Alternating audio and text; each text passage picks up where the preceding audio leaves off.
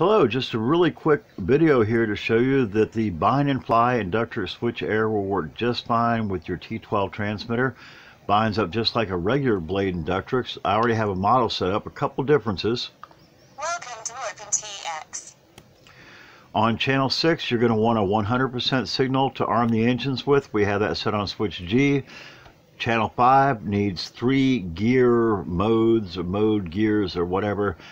They wouldn't give me the exact weights. I'm using 100 all the way up, 3-channel wing, minus 100 middle position, fairly slow moving 4-channel wing, and all the way down 0% weight on that channel. That gives me a fairly agile moving wing. I have 100, 70, and 40% rates on everything but throttle set for switch B. Throttle stays at 100. So with all that being said, now that I've put most of you to sleep,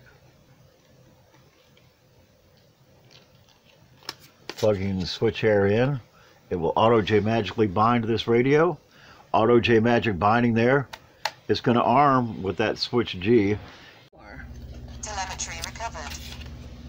Film it. Okay, and now that it's running, we're just going to try and fly it out of here for you.